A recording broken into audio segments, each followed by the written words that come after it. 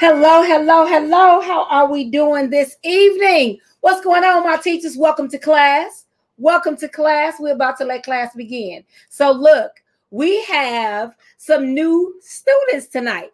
We have the amazing extreme teachers. So we invited the extreme teachers tonight. So y'all could just see what's happening. We do free PD every night, Monday through Friday, 8 p.m. Central. So hop on every night, join us, all right? So let's get started. So what does this look like? We do a PD, and we're going to talk about some different things. And we gear this PD towards that teacher. When you say that teacher, what teacher am I talking about? That teacher that goes beyond the walls of their classroom to impact the lives of their student.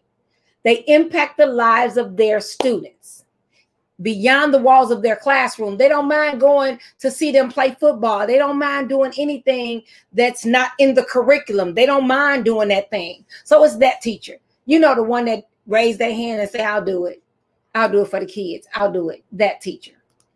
All right, let's rock and roll. So do me a favor. Repost, tag a teacher. Repost, tag a teacher. Hey. All right, y'all. Share. Tag somebody in the Extreme Teachers group. Tag somebody on your page. Just share it so the world can join us. All right. Don't forget, subscribe to my YouTube page. We put these PDs there, and you're welcome to see them every night. Let's go. So, session review nuggets from last night. We talked about feedback versus grades and some other things, but this is the one that hit home for me. The feedback versus grades, because a grade is just the results. The feedback is how they grow.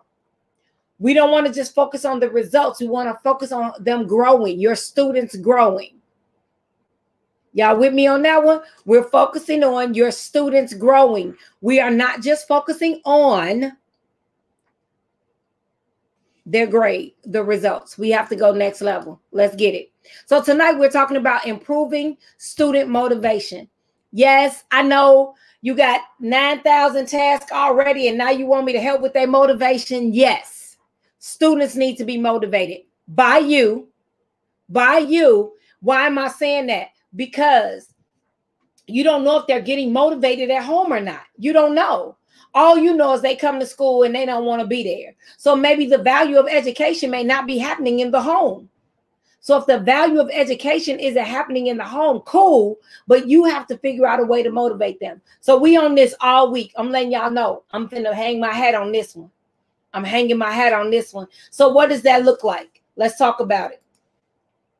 Give your students a sense of control, meaning it's okay for your students to have buy-in on different things in the classroom, different ways they can show their work. That's where you can do a choice board for sure. For sure. And a lot of times it takes some work on the front end, but that's okay because the kids win on the back end. But if you put it together, you can use it over and over again for different things. Okay? So let's grow together. Let's not worry about that. All right? So now, when you give your students a sense of control, okay, let them decide on what they want to be in their groups. Allow them to feel like it's their choice.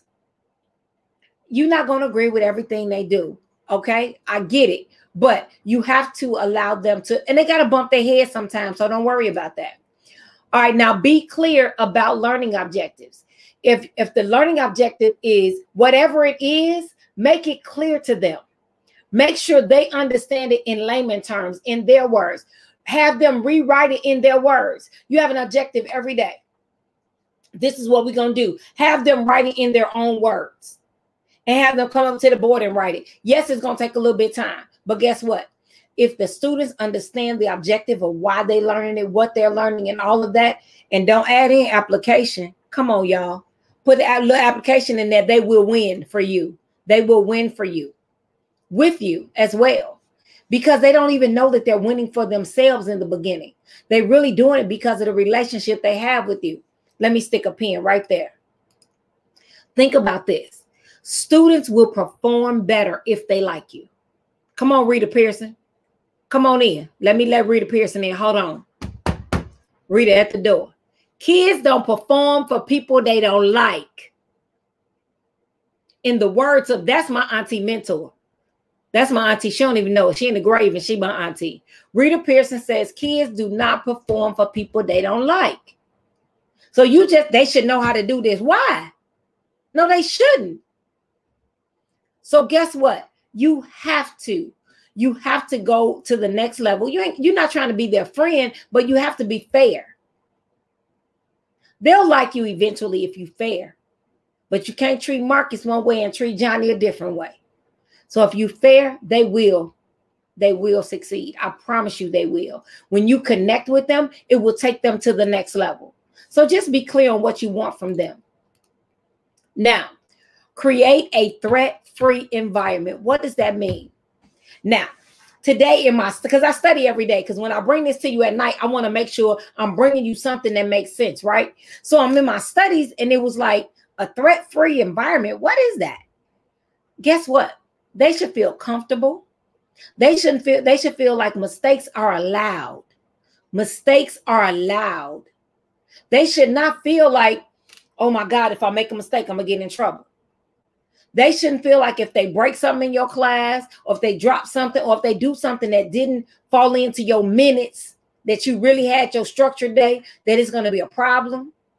Flexibility increases ability. They will be able to succeed and go to the next level. A threat-free environment. Let's talk about the consequences, because school about to go back in live for some people. Some people are already live, but I want to say this. You ready? When you think about I call them expectations. A lot of people call them rules. The rules for your classroom, the expectations. Let's talk about the B's, what they can be doing, what they can be. Be polite, be whatever. Stop talking about you don't be late. How about be on time? Your rules for your class have to be threat-free as well. So let's not create these rules that set it up where the kids can fail. Let's not do that. Everything is about don't. Tell them what they can do. Tell them your expectations.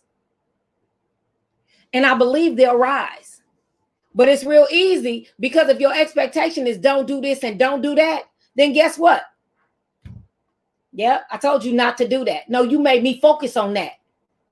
But if you give me the expectation, when you mess up or a kid mess up and you talk to them, guess what? The conversation is different, because they can say, hey, you know, what's the expectation on that? That I be nice to people. Now, what do I tell you not to do? Nope. So let's figure out how to help our students succeed with having more of a threat-free environment. Y'all know my goal is between 10 minutes and 15 minutes. So you're not going to be on here long. I don't tarry. All right. So motivation isn't always done at home.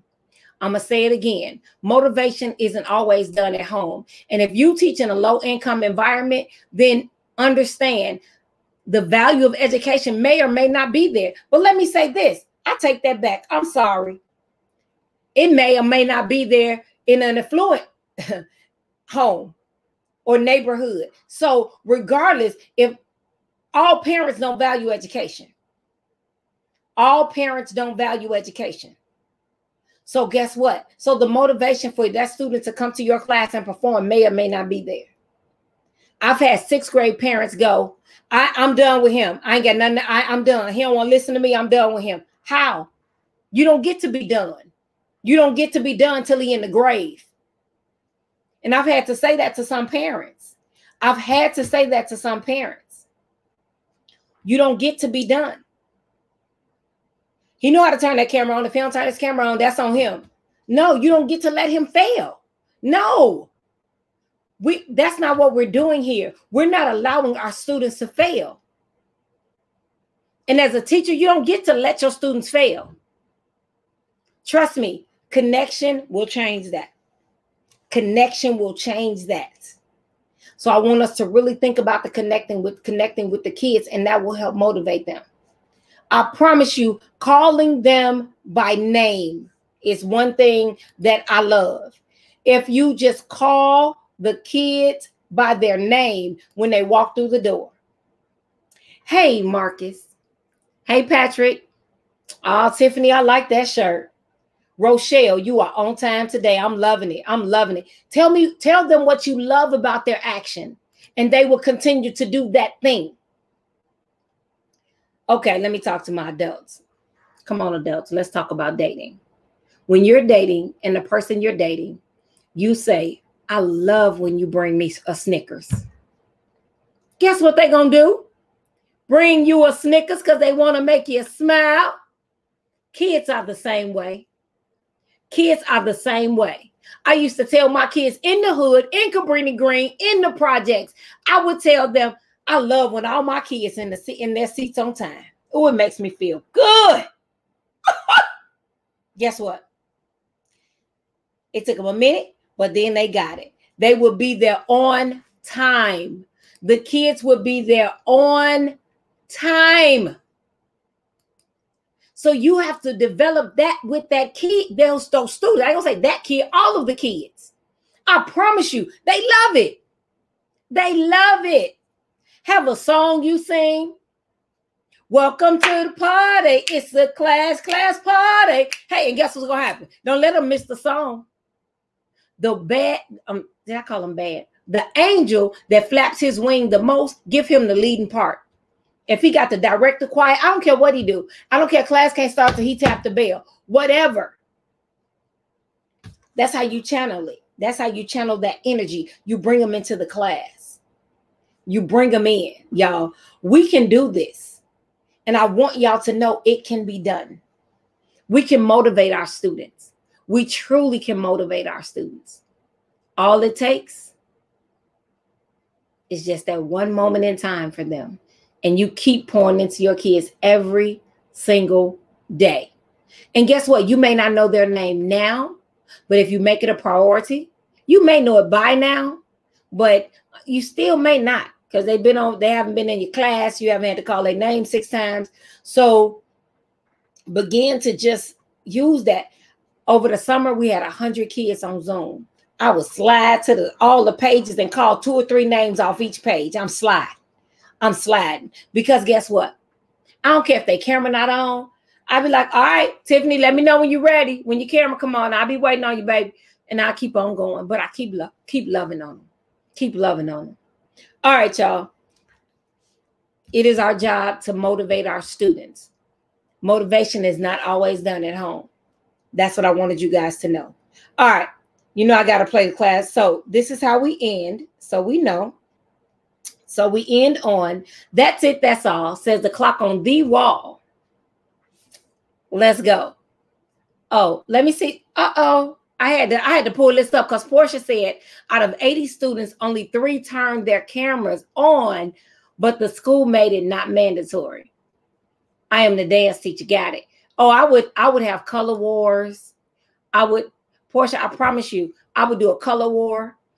You get extra points today if you wear a certain color. Only way I can see it, you got your colors on. It would be certain things like it would be where they could win with their camera on. Oh, you know what? Keep going. Don't stop. Don't stop. Keep going. I promise you, it'll pay off.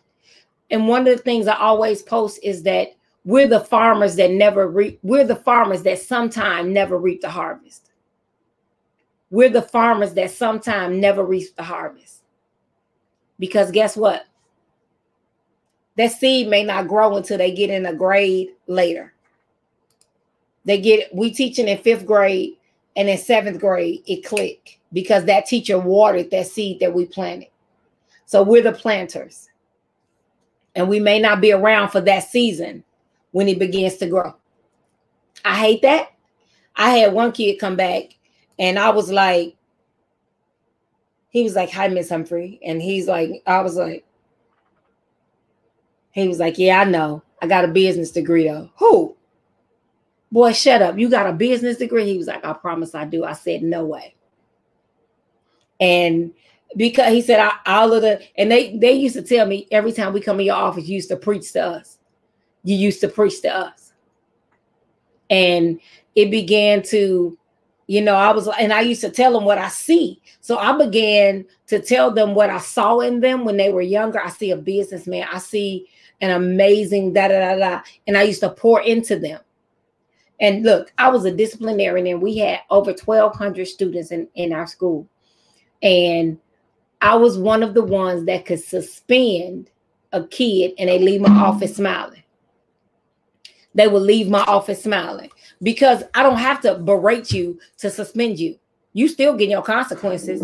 But what happens is I don't have to make you feel bad. I don't have to beat you down. I can build you up and suspend you. Because I was sitting there and go, you know you're getting a 2-piece, right? They be like, I know. I say, and you're getting a side because you're going to write a paper too. I used to give them a 2-piece and a side. So, now you're getting a 5-piece because you done lost your mind today. But I began to, it wasn't about berating them because they made a mistake or they made a bad choice. It was about building. And sometimes we forget that because we want them to feel bad instantly. But they're at their low, they're getting consequence. So we don't have to go off on them, but we have to build them in that season. Because I remember the times when I made mistakes. My mother was this type of mother. My mother said, you can make a mistake, you can do something wrong, but don't ever let nobody else tell me. Don't let nobody else tell me what my baby did. So when my students would come into the office and I had to do discipline, I told them, don't let nobody else tell me what you did. I can handle it if you tell me, but if you lie to me, it's going to be a different consequence. So don't let nobody tell me what you did. You talk to me. Even in the midst of the chaos and the confusion and the suspension was coming, that was building trust in that moment every time. And it was some kids, they start telling each other, they'll be in the office going, don't lie. Oh, don't lie to her. Just don't lie to her, man. You might as well tell the truth. You know how she is. So it'll pay off. You just got to keep planting the right seeds over and over again. Keep planting the right seeds. I never they called them frequent flyers. I'm not calling them a frequent flyer. They're an angel that flap their wings a lot. Satan was an angel. I just want to say that. But hey, what you doing? So even when they mess up, we can't go off. We don't have to do that. We have to build. Every chance we get, build. All right, y'all done kept me on. Quit playing. All right, that's it. That's all. Says the clock on the wall. Y'all be back with us tomorrow night, 8 p.m. all week. We're talking about motivation, how teachers should be motivating their students, could be motivating their students. There may be some things that you haven't thought about that we're going to bring it up. Hey, Tika, that's one of my babies right there. Hey, she was my baby when she was in middle school. What's up, girl? All right, that's it. That's all. Says the clock on the wall. Go be amazing on purpose, y'all. Let the bell ring.